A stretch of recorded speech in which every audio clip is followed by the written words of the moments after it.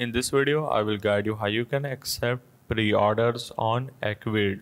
So, pre-orders let your customer order products that are currently out of stock or those that you only plan to launch. So, let's get started. First of all, log into your Ecwid account and go to the catalog and then product section. Then you need to simply open the product, or you can simply create a new product. And then you need to find the stock control option, which is going to be on your right side.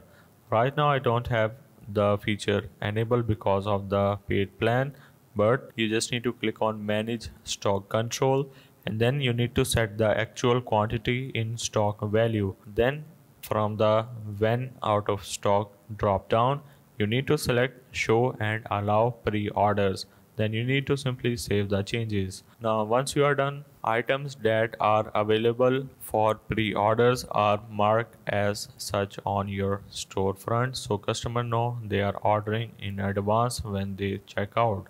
Pre-order product then get a special pre-order label on the order page in your Ecwid admin page as well as in your store's notification. So hope this helps. This is how you can accept pre-orders on Ecwid.